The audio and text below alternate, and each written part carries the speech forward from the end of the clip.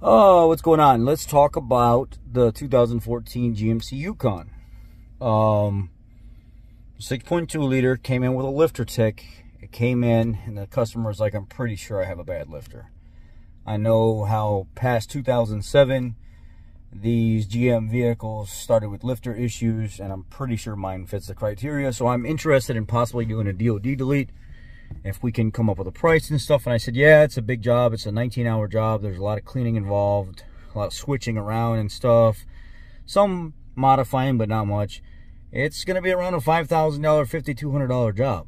I mean, that's with everything getting done to it that needs to get done. The lifters, the trays, the camshaft, the oil pressure regulator block off, the front cover seal, the water pump seals, the cam cover seals, everything's upgraded.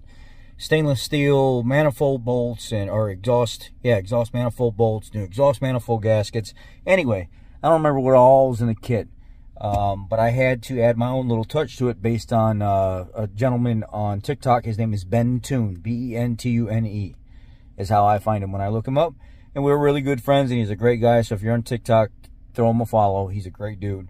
Here's the update on the GMC Yukon. What is DOD, Displacement on Demand?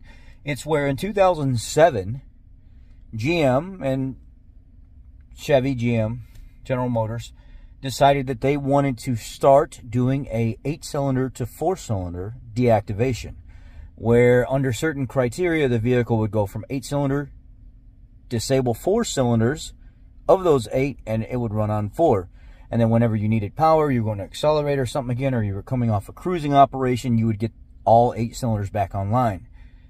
Well, those DOD lifters had a spring-type oil pressure controlled system that what you do when you want to get rid of that crap because it was really faulty and they end up, they're terrible. There's really no reason for it. You can program them out to stop working if you want, but you still have the faulty material, the spring-loaded lifters and stuff in there, the DOD lifters, which they're trash. So no matter if you program it out, you put a range deactivation dongle, you still have the bad components in the engine that end up failing anyway. By programming them out with, HP tuners or something like that, or with the range deactivation dongle, you do get probably more out of them, but eventually they will fail. The best thing to do is just pull everything apart, pull the heads off of it, pull lifters and stuff off it, pull camshaft off of it. And I'm putting a stock 6.2 liter cam profile back in with all new lifters, non-DOD lifters, a oil manifold and stuff with block-off plugs and everything else. So this truck will run like a pre-2007 with none of that DOD crap, and it'll easily get 300,000, 400,000, 500,000 miles out of it plus, And yeah, we're gonna make it like the old school Chevys pre-2007, will just run and run and run and run. Here's the video. All right, so for those of you asking, this is where we're at with DOD delete. Got heads off, got camshaft and stuff out, got lifters and stuff out. You don't on this particular LS engine, the 6.2 liter. You see how the valley pan has seals right here all the way down? You can put that on there. You can just directly replace the old one. You're not going to use the sensor anymore because it's getting tuned out. You can see the difference in the two. If you've never seen it, this will be interesting to you. For those of you that have seen it, you're like, oh, this is stupid. I've seen this 1,000 times. Well, not everybody has. So, flat. Nothing going on here. Seals all the way down. This here, this is for non-DOD or DOD delete.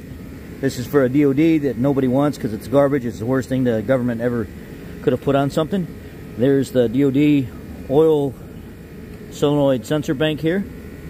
This is what would control, turn on and off all of the oil to and fro from the DOD delete section. So you're going from that to that. And if you notice the difference here, this has oil pressure sensor in it, and there's a screen underneath it right here, and it has the DOD. Look at the new one. It only has the port for the oil pressure because you're not using the DOD anymore. It is no longer in use. And I called Ben Tune up and I was talking to him a little bit, And he was like, hey, let me give you some advice. Don't just use that valley pan only. He said, every one of my customers, I give them the extra security, and I actually tap and plug, or not tap, I actually plug each one of the ports for the DOD. So if you look here,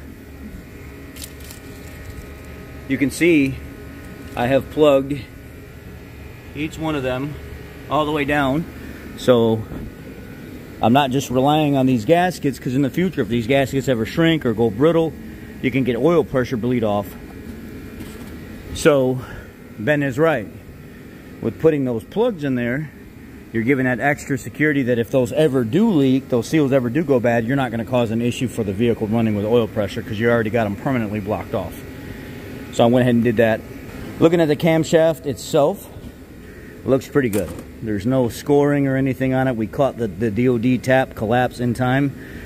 You can see here the difference between the two.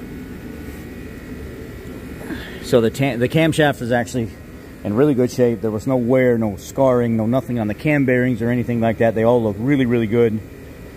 So then what I did was I was looking inside this bore, because you can see where this got stuck and started scraping right here, where this metal kind of flared out, and it did cause a little bit of a rough spot in that lifter bore. So I have to wait till tomorrow, because I ordered a 1/2 to 2 1/4 hone, so I can lightly hone out that, just to make sure there's no. And what I wanted to do in the meantime is take a lifter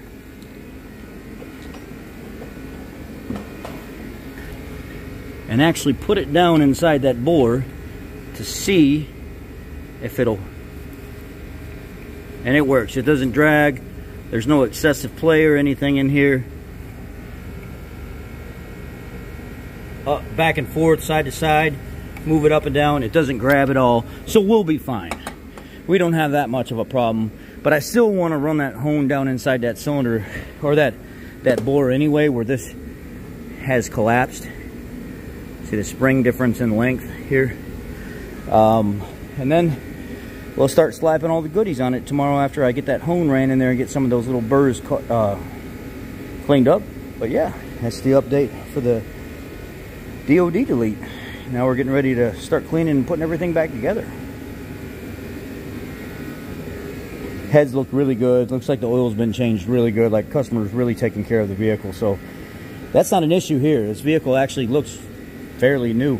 So overall, going together pretty smooth, but we have some little hiccups along the way, because our main guy that's doing this right now, I'm helping him do it on and off.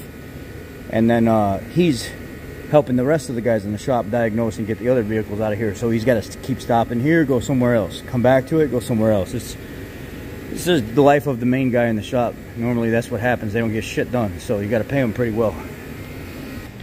So to the customer watching the channel, I hope that was a good enough update for you. We should be done tomorrow, but who knows? If we run into another snag, it may take an extra day.